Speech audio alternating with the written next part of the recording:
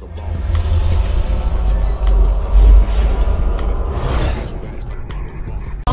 we get done. To the table, boss talk. Who your girl? Check it. It's the Unique House. It's your boy ECO, and I'm here with the lovely, amazing, official Miss Jamaica. What's going on? Nothing, Madeo, walk on. Man, hey, man. We got a special guest, man, and she really don't need no introduction, man. Beautiful Collette V. Smith, man. The first African-American female coach. How does that happen? Hard work, determination, believing in yourself, passion, and seeing upliftment for our black community. Man, it's something that's uncommon because you don't see a lot of females in the NFL. You don't see even doing much of maybe just commentating on games. But they don't even look like us. No, they don't. They're clear about that. Real clear about that. It's a lot of that go on in little segments of what the NFL does, right, to be honest with you. But it takes opportunities too, because I would think that many women probably before you have tried but not succeeded like you did. Yeah. It's not, I don't even know if this wasn't a full intentional, I'm gonna coach in the NFL. It just happened because I wanted to support my women's pro football team. Oh, okay. So it was pretty much me looking out for other people. And God blessed me with this platform that I use to continue to empower my women in sports, especially my women in football. Yeah. And especially my black youth, my black sisters, and all the black community out there that's so overlooked and underserved. Man, when I look at you, that what you accomplished is something else to be. How was it being with all the different, because you have a lot of male machismoism, a lot of, these guys are macho and they're not used to seeing a woman in these roles either. So how was it adapting to that? To taking instructions from you. So, this really wasn't that uncommon for what women, especially black women, go through in corporate America. Right? So this was not new territory for me. Right. Because being a black woman that worked in corporate America, I was usually the only woman, let alone the only black woman in the boardroom. So this wasn't different for me. This is the way it's been my whole life. It's just, it went from sending an email to being on a field, doing the same kind of work. Yeah. Which means leading. Yeah. Yeah. So my question is though, because me not being from here and learning to adjust with racism and the way how things are here in the United States, I've always heard that you would get by quicker than somebody else with a darker complexion because you're lighter complexion. How many times have you heard that? I've heard that my whole life. I've heard that. So I'm an HBCU girl. Mm-hmm. So I am an historically black university and college student. And my school was Tuskegee University. Awesome. You know. Awesome. And so, being surrounded with black people that were in college, in a university looking to improve their lives. And empowering each other. I still got the girls that were like, oh, well, you have it easier than me because you're light-skinned, you can pass. And I'm like, you know what? You feel that way, but the other, I'll just call them the others. The others would see me and know I was black. Right. Light skinned or not, I was still black. And proud of it. But so it's no different. It's no different. But then because I have relatives who are of mixed culture, and they would and I've seen it everywhere, and a lot of times people feel like, okay, I'm not white, but I'm not black. Where do I belong? The black, put me as an outcast, but the white also put me as an outcast. Like, yeah. That's been a double standard for us. We get ping-ponged back and forth between discrimination with the others and within our own. And it's a hard balance. And you have to really have a strong belief in self. Man, I agree with that. You would have to, because at the end of the day, what you said earlier about being a woman, a female, a black female, And then it's almost a double standard as well, because now you in this male-dominated situation. But even in corporate America, even on jobs, people face these type of challenges all the time. So I see how you brought it to hey, this is the same thing that I've been facing the whole time. I just did some interviews with ESPN and stuff, and some other folks, and I get asked this question all the time. How does it feel to be the only woman in the room when you were at in the NFL? And it's no different. This is nothing new to me. This needs to not be a story. And the reason why I say that is because how about we just hire people, black, white, male, female, based qualified people, based on their knowledge and their experience and what they can bring to the table, as opposed to saying, wow, you're the only black woman here. It's not about that for me. So I mean, that happened to be what happened, but it wasn't why I set out to do it. But do you feel that you opened the door for others to make it easier? Should I say easier? I mean, I don't know if it'll be easier to a degree, but I do know that, as our great Madam Vice President said, I am the first, but not the last. Exactly. So I am the first, but not the last. We have more women coaches. We have more black women coaches. Jennifer King is one of them with the Washington team. She's after me. She's doing it. She's still there. I left to take a seat back to use my platforms to empower black youth right now, grassroots approach, foot soldier on the ground. I'm not waiting to empower our people later on. I'm doing it right now, but she's there. I mean, all I can say is that, I'm the first. And how long were you there for? I was there 2017 during training camp with the New York Jets, coaching the defensive backs. That's right. That's the position that I played when I played pro football, and that I coached. I also coached my women's pro football team. Wow. That's awesome. Like I said, it's mind blowing that that you were able to accomplish that. I'm just being honest with you, because of the way the sport is set up, the way it looked all these years. What was the craziest thing that happened to you when you was dealing with it? With football as a totality? As a totality. Football so as a totality. I think the craziest thing, or the thing that I'm most upset about, is as a child that just gravitated to this sport. It's sports. It's a ball involved. Kids in a ball. Kids want a ball to play with, right? I wanted football, that ball.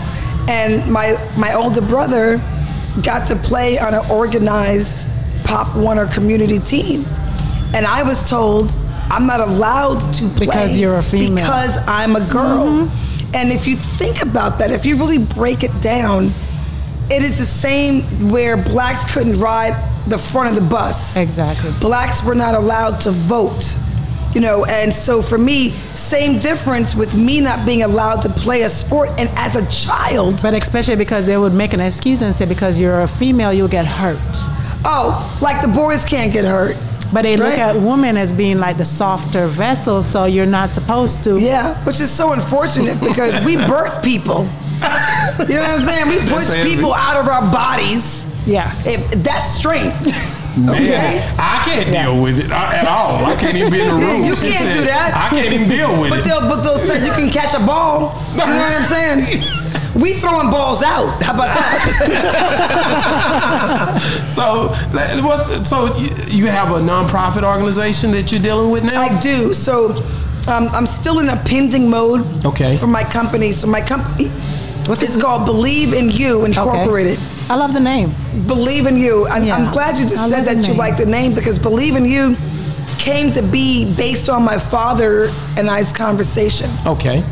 So. And is he still living? Yeah, my dad is here. That's my boy. That's my dude. Awesome. He's my rock. He keeps me in shape with growing my mind. I called my dad up when I got invited to a New York Jets football practice. And I was going to this practice to get support and help for my women's pro football team. And they said, well, we want you to come to the practice and we can, just come and enjoy. I said, I don't have time to enjoy. I got work to do. And they said, no, really come. So I got to talk to the head coach of the New York Jets. At that time, it was Coach Todd Bowles, a African-American man head coach in the NFL. We only have 2 in 32 teams right now. He was one of them back in 2017. And so I'm there doing the practice, watching the practice, but I'm seeing things that needed to be corrected. You know, I'm a football novice. I'm a football scholar. I love football. So as he and I were talking, he said to me at the end of the practice, he said, you know what? You should work for this organization. And I said, I agree. I agree, coach. And so as we kept talking, he told me to bring a resume. And he said, come back whenever you want. We want you here. You came back the next day. And I did. I just figured that's you. I already can pick that. I was before I got home, I was rebuilding my resume. Right. Typing away. But I got to my car, and the first phone call I made was to my father. And I said to my father, that's your best friend. I said, Dad, can you believe that a head coach of a New York team, of an NFL team, said I should work for this organization? Can you believe that? Dad, can you believe that? And he responded with, I can believe it, but I would be more proud of you if you believed it. I love that. And so that resonated with me so much that I had to do a company, because there's so many of us that really don't sincerely believe in ourselves. And for somebody else to believe in you is great, but when you take ownership of yourself, is what will change the world. Man. I tell my daughter that. Move mountains. I tell my daughter that all the time, because I tell her this. A lot of people you see out here look so confident and think that they're running stuff. You'd be surprised how much of them are like, self-confidence is not there. They put on a show every day to fool people. And those are some of those people that will commit suicide or, do crazy stuff. And you wonder, how did that happen? Because everybody put up this facade to make. How about we be real human beings? A human being that has feelings, that feels pain, that feels love, that feels loss, that has insecurities, that speaks about them, that doesn't try to hide it. How about that? Man. And so that, to me, would make a better world. Exactly. I totally agree. I love the fact of how passionate you are about the conversation that you and your father had. You know, that's dope, man, because at the end of the day, everything that evolves around you has helped to cultivate and change people, man. And that connection with you and your dad permeates all the different lives that you guys touch together, to be honest with you. Yeah. You got to look at it from that perspective. Absolutely. Because without it, it doesn't happen. Right. And we know it ain't even the people that you've met, it's the people that you didn't even get to see that knows that you done this, and it's going to give them opportunity in history. So tell those stories. That's live, man. I mean, you know, when you think about that, with the conversation with my dad and I, he's someone in my corner. Let's think about our children, our black community that go to schools where the schools, let's be clear, I'm just going to say what it is. The schools suck. Yeah, you're right. In underserved communities, right? And these children aren't being pushed with teachers and principals saying, I believe in you. Yeah. I believe in you. You're right. And so I was fortunate enough to have a father and still have my dad to tell me that. And so how can I keep that gift alive and bring it to somebody else? You know what? Because it shouldn't just be for me. You know what came to my mind, you talking about all of this. What I don't know if you've done it yet, but what you should do is create a skit you can put your dad in it, reenact that exact conversation, put a passion in it, and then put it out, social media, everything. I think even like a commercial. You could still put your foundation underneath it. I like that. Because then you see kids who look like us seeing that and be like, I need to believe in myself, because that message that he just gave you is not just the fact that he believed in you, it's the fact that you need to believe in yourself. That's the part that everybody needs to get.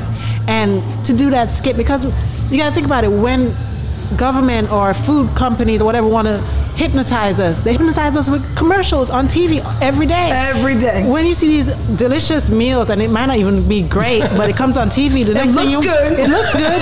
The next thing you want to do is go out here and buy it and try it. Right. So I want to, you know what? I love that you said that, because that is exactly what I'm pushing. I'm not pushing false hope.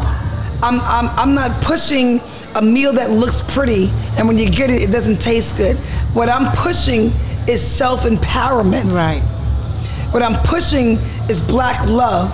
What I'm pushing is for us to love each other and ourselves. What I'm pushing is for us to know that we're valuable. What I'm pushing is for us to know that we are special. We are children of God. Do you ever see commercials like that on TV? I don't, besides Colin Kaepernick. That's right. You oh see? yeah, you're right. You're exactly right. So I created my own commercial in hopes that these big brands would see it and say, well, we should do a story on this, or a piece, or a commercial. And of course it never got picked up. But if my name was Becky, it probably would be out there already. Okay? Yeah. Like, I'm not blinded by this. Okay, but let me ask you a question. How hard is this? Because on TV, when you think about TV to me, like regular channels, is almost like that. Everybody's on Netflix and YouTube and all of that. How hard is it to get a commercial? Because all the movies, big screen movies, are going to Netflix now. They're going to Amazon Prime. They're going to all of those other streaming platforms. Like, how hard is it to get like an ad to put out on these platforms? That's compared money. to No, it's money. Get an investor. It's a lot of money, but at the end of the day, it's who you know. If you, like me and you, if I can make it happen, I'm that guy. Like, I know how to make it happen. And I have the people that's making it happen. Like that lady, who's the lady that the Juneteenth? Oh yeah. I can't. Oprah. Yeah, that started June 19th, the holiday. Juneteenth. There you go. No. Juneteenth is our liberation day. Correct. But she was with Obama, wasn't she? Right. I mean, I don't know who she is. But she did something that was great, and they did a commercial, and Nike picked it up, and it was my friend that helped to do it. Well, then where's your friend? I have my phone right here. Give me the number. I got you. Yes. We're gonna pop it off, because that money thing you said, it is true, but if you have the right resources, and here's you can the make it thing, happen. I've heard from so many people, oh my God, we love you. We adore you. We love what you speak about. It's all talk. Bring it to the table. Right. You know, I need it to be tangible. I need to touch it, feel it, know it's happening, not just hearing what you're saying to me. That's true. To make yourself feel good for that moment. Yeah, I agree. It's not about self moments. It's about making that moment exist and stay here. But don't let that discourage you, because it doesn't. Because it can be. It can be right. It does. Because you get tired of hearing. Let me be very real. Right. You get tired of being in that situation and keep hearing people talk about it and talk good and don't come through with it. But at the same time, it's just you spreading the word, and the more people you tell, you never know what God is going to place. This has been going on since 2017. Okay, I'm still waiting. And did I say waiting? No, I'm still standing. I'm still standing. Yes. But I'm not going to wait on you. Now, if you come through, that's peace and love. Good. But I guess I'm waiting to give the peace. I'm keeping it moving. Keeping it moving. Because you don't ever know when that time is going to be. I already know. Like Keeping it pushing. The more people you touch and the more you tell your story, the more magnifying it's going to get, and that you touch the right people. Like I said, I know people, and I'm going to be calling you. I'm not going to just talk. I know people, so I'm good. We try to network. I'm an engineer too. We try to network. Yeah. You know, like we point people. We've done this. We've been in this business now a full year, but because we come in contact with so many people, we always like, okay, this is what you need. This is who can help you. Let me connect the dots, and that's what we try to do. It's hard to connect the dots. I mean, the dots start, you know, you might get 2 dots, which means 2 lines, and then there's a whole lot more dots that you can put in, and it doesn't happen. Right. You know, and I'm only one person. Yeah. So you don't have a team with you. I don't have a team, and the one, you know, there's never enough time in the day to get the work done that I need to get done. And for me, I just want to be out there with my people and letting our children know that they're important, that they're valuable, you know, and I didn't start to love myself until I was 42 years old. Wow. And what happened that made you start loving yourself? Football. Football saved my life. You know, What path were you on before football? Why you said football saved your life? the path I was on was self-destruction. It was literally self-destruction, and I'm a 5-time rape survivor. Wow. My favorite aunt in the whole world, I'm named after her, Collette. Her husband raped me when I was a freshman at college. Really? And he raped me So twice. you were grown.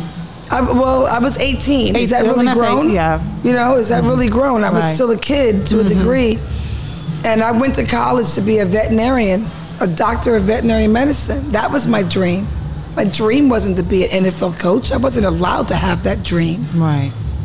They told me I couldn't have that dream because, I mean, if I can't play football as a kid, how can would I you dream to be an be an NFL coach one day? Right. So my dream was to be a doctor of veterinary medicine, and I went to an HBCU to be that. And then I got raped by my aunt's husband, and then my family shunned me. My family disowned me. I have a question about that because you know how some people be like, how can you get raped by your ex-husband or a husband? I've heard people say, but No, my no, husband. by her I know. aunts. No. By her aunts. My aunt's husband raped Yes. me. Oh, the second time. Both I'm talking. times. Oh, okay, Both okay. I thought times. you said your. That was the first 2 rapes My that I had. aunt's husband. Oh, your yeah. aunt's husband. And that's crazy, man. So the same person raped you twice. Yes. Oh, okay. And did you tell your aunt about it? Yeah, but it took a while. It took a while, I mean, because I was, you know, when you get raped, I mean, God forbid nobody understands, and I hope you don't understand what I'm saying. Yeah. You feel defeated. You feel dirty. And, you know, my dad raised me. I'm a strong girl. And so to let people down that love you, that think you're strong, and then you got overpowered, it's hard. So no, I didn't tell my aunt right away, of course, and I was hiding. But eventually when she did find out about it, you know, she told me that she wished I was dead. Wow. And she told me that I wish you weren't She here. blamed you. Yeah. And so I had to deal with that for my young adult life. So then I started dating all the wrong men. I started associating with people that I otherwise wouldn't have. And back then it wasn't the case because now everybody's talking about getting counseling. Back then it wasn't no such thing as getting No, and there's counseling. still not enough counseling today. You know, we talk about it. There's probably a higher percentage of people that are getting counseling, but it's still not where it should be. You know, so I walked through life not loving myself anymore. Not thinking Literally. you're worth it. How was I important? My grandma disowned me. So you My went aunt through a threw lot. me away. Wow. Was she the one who was raising you, your aunt? No, she wasn't, but she was a big part of my Big life. part of your life. You know, so I went from being hugged and kissed and squeezed in the bosom of my grandma to being pushed away to say, you know, they told me, shut up, child. But when you think about it though, Collette, when you went through that, and then after you went through it, to end up being a coach for an defensive. I'm still standing. That's right, a defensive coach. A defensive coach. Right. I mean, that's. I mean, you went through a lot, but I think it was somewhat preparing you for what you was about to deal with. Had to be. Because God don't, you know, I think He's always there for us no matter what. Because, you know, honestly, this is my opinion. This is my opinion only because we've interviewed a woman. She started a foundation called We Are Survivors. Yeah. She had been raped from ever since she was 6 Since or 4. she was four. Four. Her biological by her dad. Stepdad first, yes, and then by her father, and by her, I think that was her husband. Husband, yeah. And all the way up till she was in her 20s, And then it was going on because she would, and to her it was normal because being treated like that from a child, you didn't know any different. And how they would treat her is like if you wanted nice things, because they were in the military and they had money, and if you wanted to go shopping, this is what you had to do. Her own father told her, you are a woman, you will never do it out as long as you have that between your legs. That's what her own father told her. But she created this foundation to help others. And she became a doctor as well, To help others. To help counsel others. But the reason why I'm saying that is because you have some people out there who, like example, you've been through what you've been through, and I'm so sorry you had to go through that. But if I went through something like that and you've never been through it, and you're coming to me to advise me on something, some people will be like, how can you advise me on something or try to help me through something, but you've never experienced it. You don't know what it feels like. I experienced that with my my biological sister. And I think that's the hardest part. The hardest part is that you're my sister. And she went through it. And no, she didn't go through it, but she's telling me, she would tell me, you know, you're playing the victim, or you always bring it up, or, you know, you don't want to, like, I may see, you know, family members with a photograph with our family, and my rapist is in the photograph, and then all of a sudden I recoil, and I'm like, how can you be with him? And then I have my sister say, you're playing the victim. Wow. And I'm like, what I want is, I can't curse right now, but I'm like, I was the victim. Yeah. So do you have a relationship with her right now? No, I don't. And that's the same thing, the person that I was telling you about, after she came out with her story, because growing up with her dad, everybody thought that she was the princess because nobody knew what was going on. When she finally came out, everybody was against her because they thought that she was lying. Because how can you be a victim when you always would go over with him? I mean, it looked perfect from looking in from the outside. Nobody knew. Right. So, and imagine how many more people, how many more children are going through this right now. That's what I think of every day, because I had a good mom and dad. And I was a happy kid. I used to be a happy kid. And then this happens, and my whole life changed, not for the good, but for the worse. And I just started rebuilding my life at the age of 42. Wow. Get some tissue. Yeah, it's take a minute. So when I think about what football did for me, football showed me that women can be strong, and overcome. And yeah, definitely, you know, it's still a process, right? It's definitely still a process. Have you ever gone and gotten any sort of counseling? Of course. Does it help? Yeah. No, it didn't help, no. My counselors were like more interested in talking about themselves, but you know, but you seek it out. But, you know, I find what's cathartic for me is to speak to our black girls. Yeah. And I think that, okay, correct me if I'm wrong. So if you see someone, a teenager, because would you be able to pick up the signs just by the way? You see what, quicker than a regular person? Yes. You see what I mean? So then you could always approach that child and try to build a relationship. And I do. Is that what the foundation is centered around too somewhat? So, it's not centered basically on this, but it's centered on just on total empowerment of black youth.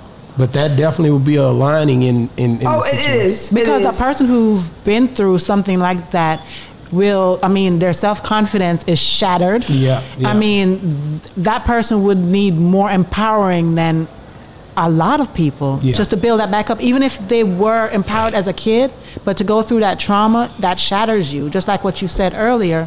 And you have to help them build that back up. Just like you said, counseling might not have help, but to actually speak to somebody. And for me, I would think that even although you haven't overcome it 100%, sometimes helping somebody else get through it can also help yourself. It's cathartic. Help yourself get through it as well. That's exactly you know, right. and that's the mission. So like when I speak to God, and when I talk and I think about things, and I say, please God, give me a platform to empower other people.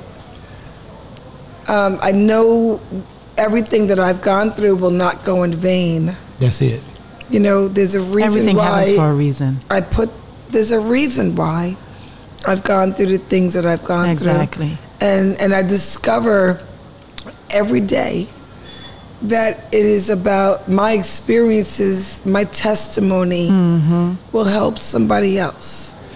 So I can't see me as a victim today. I'm a survivor. You are. Exactly. And I'm pushing hope. That's a big word, That's hope. a big word. Yeah, very big. Only 4 letters, but it's a big, big word, hope. I'm pushing hope. Man. And then even just a young woman seeing something like this might be wondering, or a parent seeing, like, how can a child stop something like this happening? You know, like, were there any signs that you could have done something different so it doesn't happen? Oh yeah, there were so many signs, and my family turned their back on all of them and didn't disclose that to me. I mean, I saw signs, but I'm still thinking, like, it's my aunt.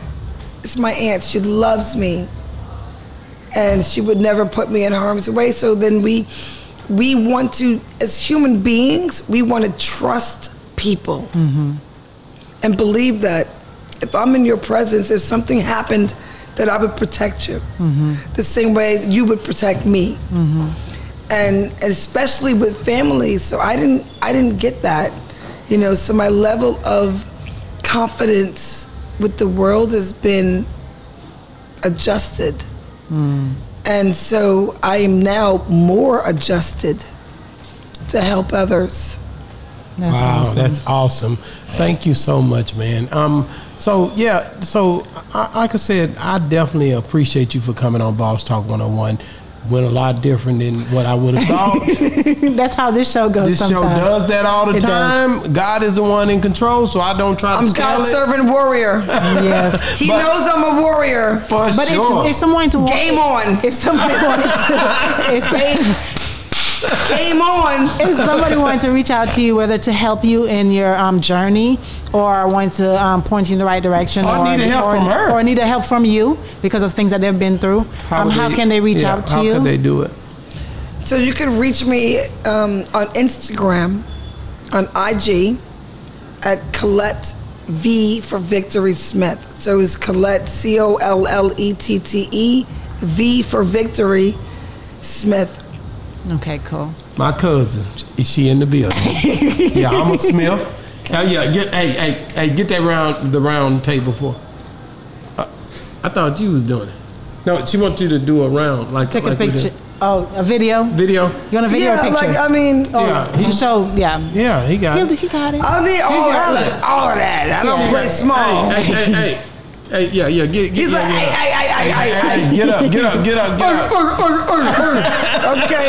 Yeah, no, but you know the thing I say about you is, man, you still, like I said, dope. I go back to that defensive side, understanding was it the corners, was it the defensive ends? Which one was it? Look, it was the cornerbacks and safeties. Okay. I played safety when I played pro football, and I love to get a hit. Hey, Okay. Did you love to get hit with a hit?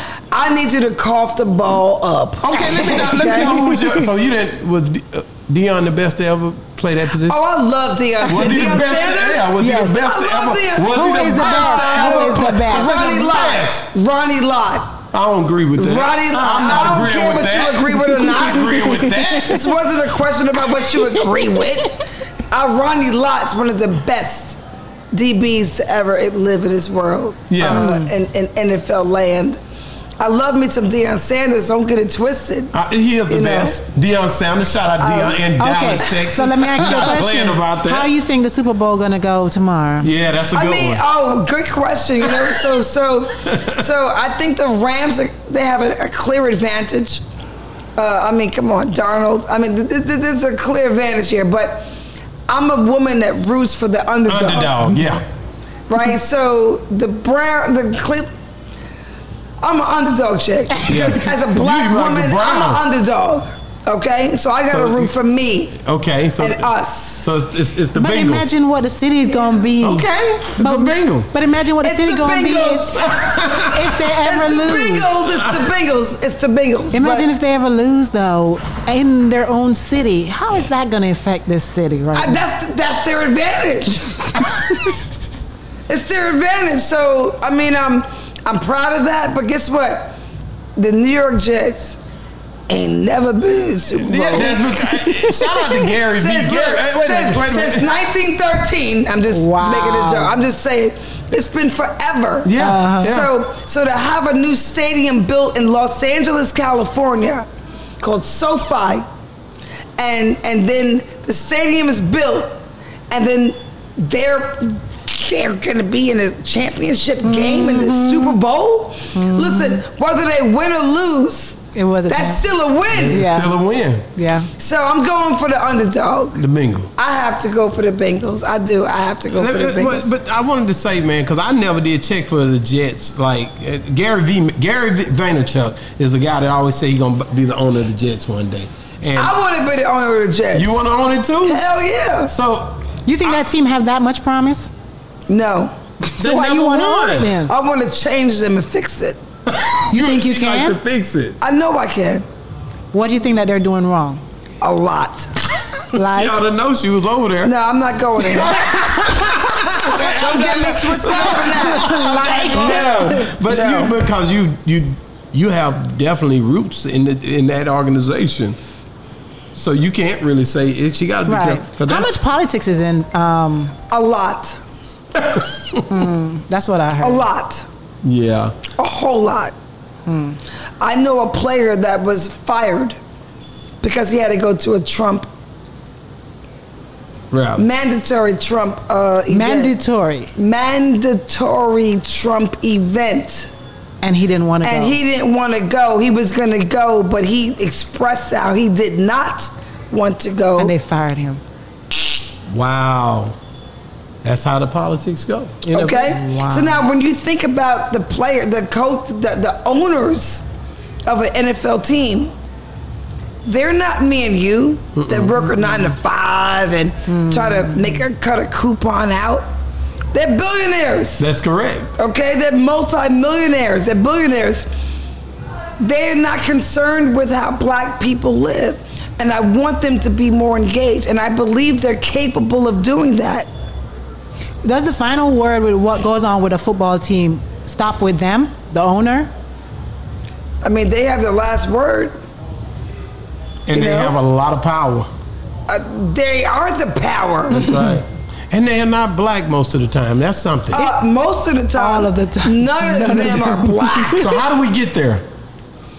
Well, we need to start making some more money. You know, Robert Smith is trying to buy a team. Robert, he's a black man. Robert Smith. So he's worth $8 billion. So hopefully he can come up with it. I mean, listen. If you think about it, think about the totality of it all. 75+% of the NFL players are black men. But we have white owners that don't grow up in the hood, that don't grow up in the projects. They don't know what it is to walk in our sneakers or walk barefoot. They don't know what that is like. We need more of a voice.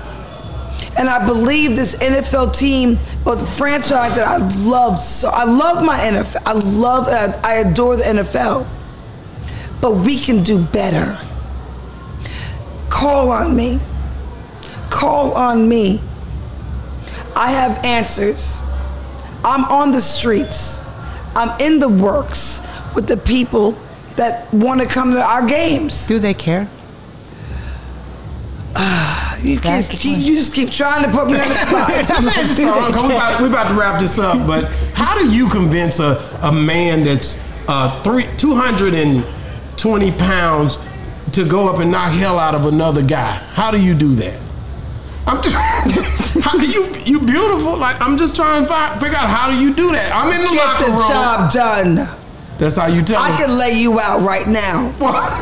I mean, not you, but I mean, I'm I just could. listening to you. But I'm just saying. I'm just listening. I mean, I'm just saying. I mean, like, but when I think about it, the women that played pro football in the WNFC, we give 100%, and it's called technique and foundation.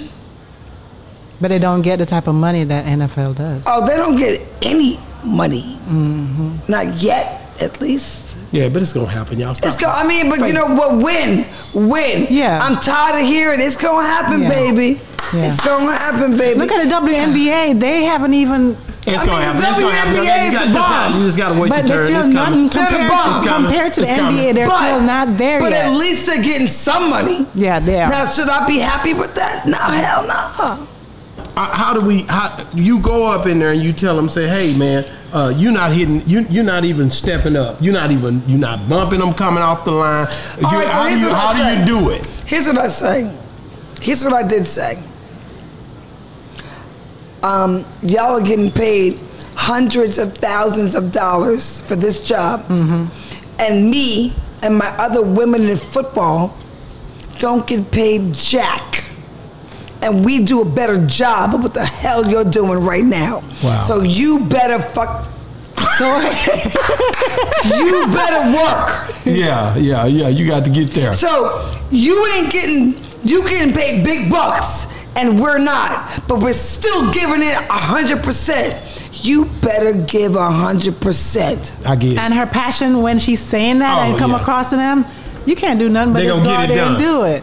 Yeah. Thank you so much, man. Thank you. Man, it's hard, man. You're a beautiful woman, man, and you just doing your thing. Hey, me and you gonna talk too. We gonna talk about that production for that we talked about earlier about believing in you, the conversation in your father. So my company is called Believe in You Incorporated.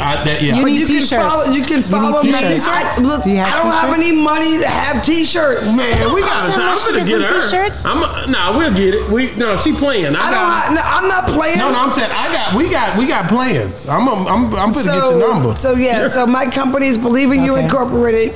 You can follow me on Instagram at Collette V Smith. The V's for victory. My mama would tell you it's for Veronica, but I say it's for victory. Thank you so much for coming on the show. You. We love you, man. Love you too. Man, it's been another great segment. I love y'all. Boss Talk 101. We out.